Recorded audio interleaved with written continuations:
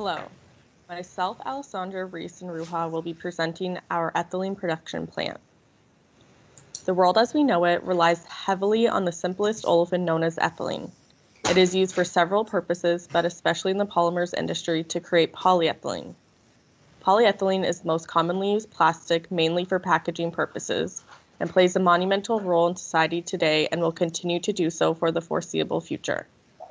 Three alternative feedstocks exist for creating ethylene, and they are ethane, naphtha, and ethanol. Ethane was chosen for its high yield of ethylene, low cost, and low process emissions compared to the others. Ethylene will be produced through the steam cracking of ethane.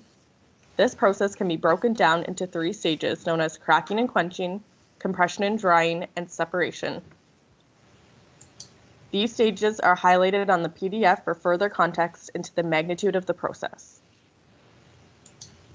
The finished ethylene product will produce approximately 660,000 tons per year at a purity greater than 99.9%.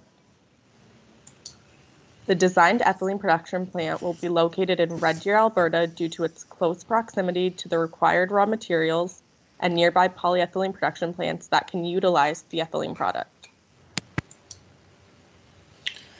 In order to ensure that our design was created both reliably and accurately, it is important to ensure that both the mass and energy balances are accurate throughout.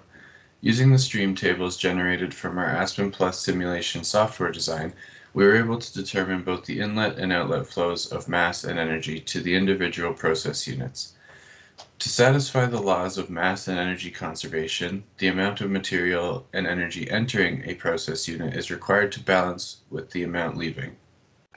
For the purposes of simplicity, it is assumed that these balances operated at steady state and there was negligible heat transfer to or from the environment. Each of the mass and energy balances equated to nearly zero and had less than a 1% error, which allowed us to validate these balances as can be seen in the slide in the green highlighted sections. Within the proposed ethylene production plant, there are a total of 5 distillation columns, 3 compressors, 7 flash drums, 1 furnace, 1 quench tower, 1 caustic scrubber, 1 drying tower, 20 heaters, 5 pumps, and 1 reactor. The equipment was sized according to the design rate of our production plant, scaling up from the desired average ethylene production rate of 660,000 tons per year. All the equipment costs were calculated using the bare module costing method, using parameters found in the cost estimation tables. Using this costing method, the cost of labor, materials, inspection, piping, instrumentation, installation, utility connections, and building foundations are all accounted for.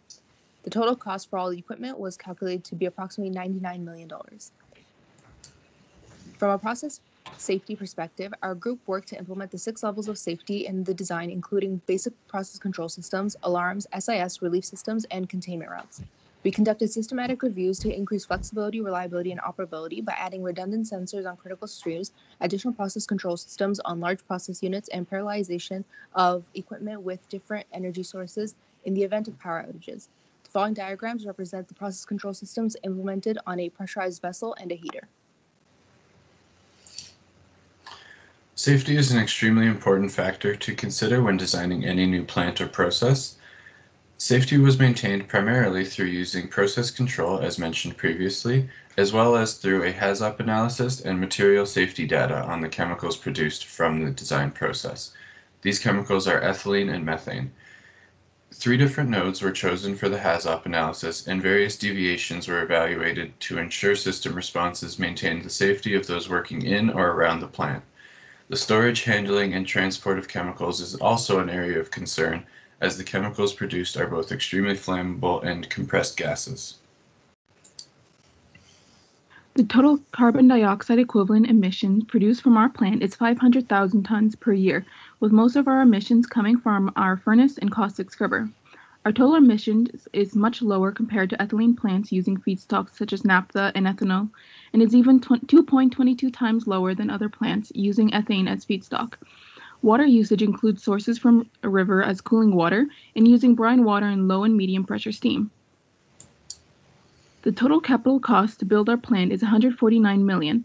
The total operating cost is $1.2 billion per year.